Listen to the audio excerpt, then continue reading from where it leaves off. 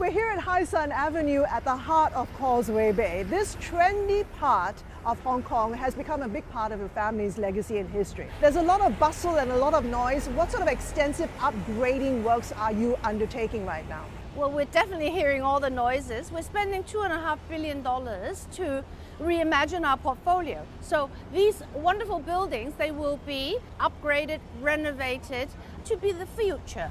So we have Hysan Avenue, which will be the high brands, and then we will have the lifestyle, which is Caroline Hill and actually Lee Garden 3 over there, and then near Hysan Place, which is all the way down here, will be our urban youth. We actually just built a skate park there. Really? Yes, indoor skate park on our level 4. Do you skate? No, I must learn.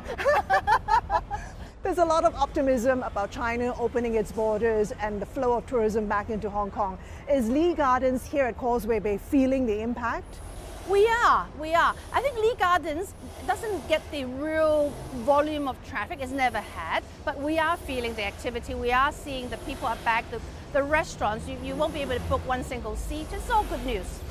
When I look at the 2 billion Hong Kong dollars that you're investing to expand your retail portfolio in the next couple of years, does this mean you're more confident about the retail business compared to your office market? Yes, it shows actually confidence in my tenants as well.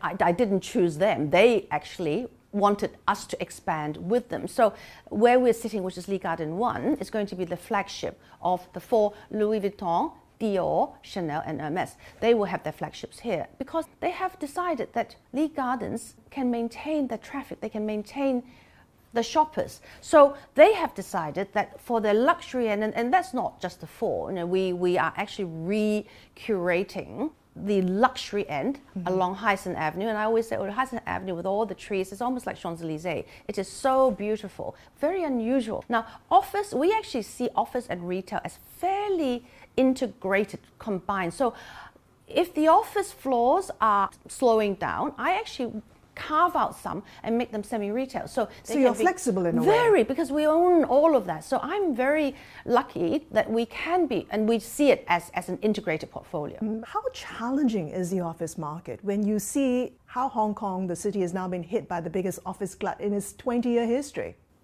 Yes, it's challenging, and we will see some pressure, but it's the supreme grade A versus the non-grade A. The supreme grade A, we actually haven't seen too much pressure on both vacancy as well as on the rent. It's the older, less high ceilings. Those are the ones which will suffer. So again, we will have to use those more wisely.